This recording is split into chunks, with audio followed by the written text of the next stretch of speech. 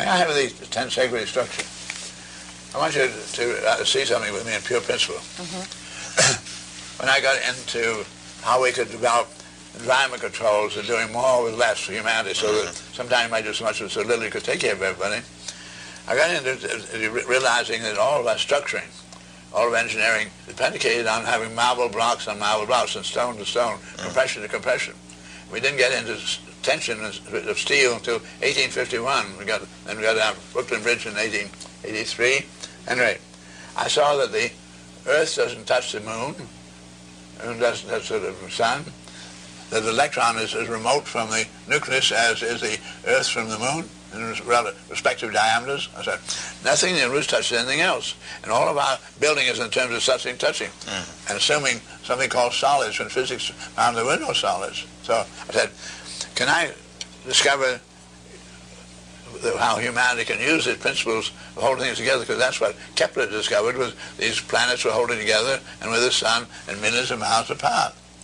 And they're holding together, there's something invisible in tension. So I realized that when we made the wire wheel, we did connect the rim with the hub just in tension. It took a minimum of 12 spokes to do it. So I said, I think, can I get into omni, instead of just being in a plane like a wheel, can I get it omnidirectional? So this is what I have here. This is if you were to get rid of that water, it would be very, very good. Sure. I'm going to just drop this. I like to I mean, let's see, this is like a basketball. It just bounces. Oh, yeah. Now, it distributes all its loads. You're seeing a lot of sticks, and the sticks, no stick touches another. The sticks are like the bricks. They're held together simply by what you call Dacron thread, which we use for cleaning our teeth. But no thread is slack. Everything is all pulling. So when I drop it like that, it distributes the loads through the whole thing. It's like a basketball. It's exactly like a basketball. Put air into a basketball, pump it in, and it gets hotter and hotter. It gets a little hot. But what the molecules of atmosphere you're putting in of air do not go to the center and explode outwardly like that and be vibrating like that. What they do is go in and go carrying around. They're trying to get out, so they hit the skin here and then keep bouncing around. In engineering, we have something called every action has a reaction. I want you to think of two swimmers getting into a long, big swimming tank. They start at opposite ends. They get to the middle of the tank. They double up their knees, put their feet against each other, and shove off from each other. They get the same shove off they would from a wall. So each one of these is a molecule of gas, two of them, shoving in opposite directions. One goes this way, and then they go carrying around, hitting the skin, pushing the skin out. And the skin is in tension, but they're trying to go straight. But they're not going in and out like that, going around, cascading around, or rather carrying around.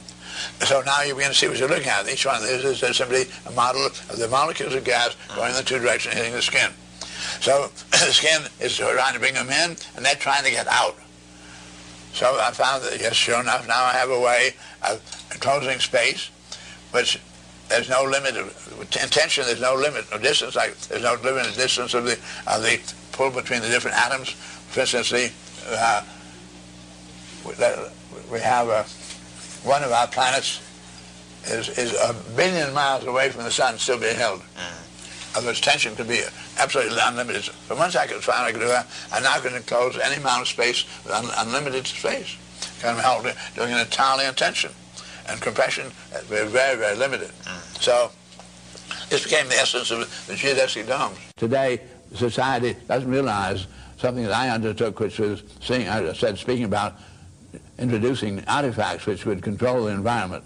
I learned, for instance, as you can, that the Earth is not touching the moon is not touching the sun, and so forth, yet we all held together this invisible gravity that Kepler discovered.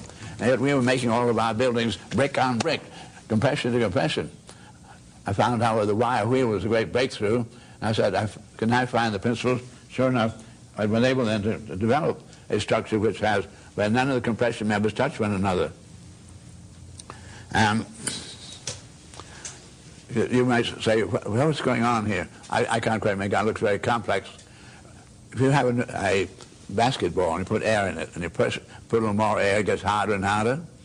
the air doesn't, the molecules of gas don't go to the center and explode outwardly. That would be vibrating. They go cascading around. They hit here, they hit here. They're trying to get out. They keep hitting the skin and caroming around.